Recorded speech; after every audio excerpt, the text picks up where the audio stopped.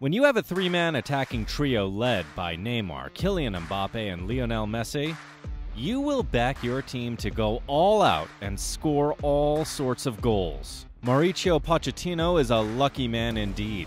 The Argentine tactician has all three men to rely upon this season. When you look at Paris Saint Germain's midfield, it is more than just good enough to keep that front three busy all year long. Welcome to Goal 90, everyone!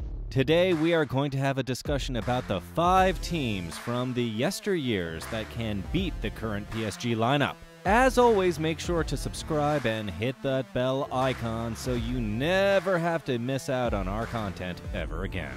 Number 5. AC Milan under Carlo Ancelotti. Many people have forgotten Carlo Ancelotti's claim to fame was during his time at AC Milan, where he won the Champions League trophy during the 2002-03 season. That Milan side was comprised of some of the greatest players of that era, with the legendary Andriy Shevchenko leading the line alongside Felipe Inzaghi.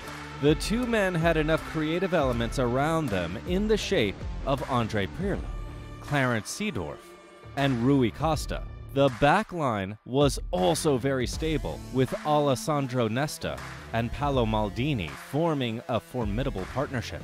Could this team beat the current PSG side? We think so.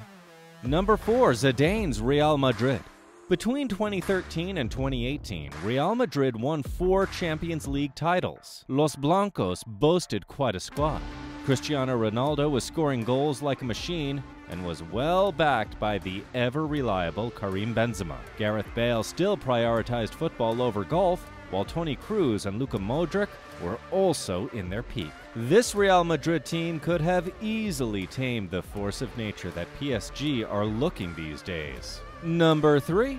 Manchester United under Sir Alex. Okay, so the Manchester United squads under Sir Alex were not always lit with flair in every position, but Sir Alex Ferguson never needed a lot of that. The great Scot was the master of creating the right attacks and pretty much always got the best out of his team. Sir Alex's sides specialized in controlling strategically built teams such as PSG, and whether it was the Eric Cantona era or the Andy Cole, or the Dwight York era, or the trio of Wayne Rooney, Cristiano Ronaldo, and Carlos Tevez, you would back the Red Devils to show PSG a lesson in humility. Furthermore, with Roy Keane, a true leader of men, you could be certain that the likes of Neymar, Messi, and Mbappe would be nursing their ankles at the end of 90 minutes. Number 2. Bayern Munich under Jupp Heynckes. Bayern Munich have a tendency to tame the very best. Under the tutelage of Dietmar Kramer, the Bavarians won 3 European Cups between 1974 and 1976. That squad boasted some of the greatest players in the game's history, such as the late Gerd Müller, Sepp Maier, Franz Beckenbauer, and Uli Hoeneß. It took the Germans 26 years to return to the European glory under Ottmar Hitzfeld in 2000. However, it was Jupp Heynckes who played a pivotal role in the return of Bayern Munich among the Europe's elite. His team was loaded with talent. Bastian Schweinsteiger was an all-conquering presence in the midfield, while Arjen Robben and Frank Ribery were the best wingers on the planet. Thomas Müller was a rising star, and Mario Mandzukic was also in his prime. That Munich side managed to get the better of Borussia Dortmund in the 2013 Champions League final. However, we have a feeling that if this team was brought back from time, it would get the better of PSG's star-studded lineup.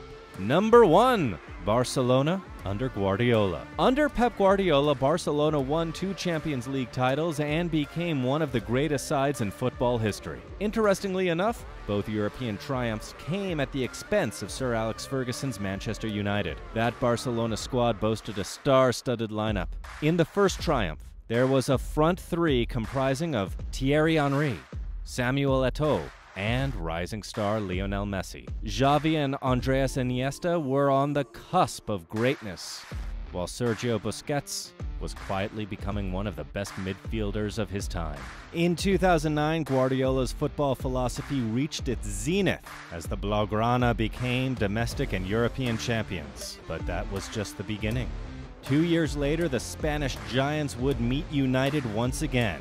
This time around, the likes of Henry and Eto'o were gone and replaced by David Villa and Pedro, who were brought in to get the best out of Messi.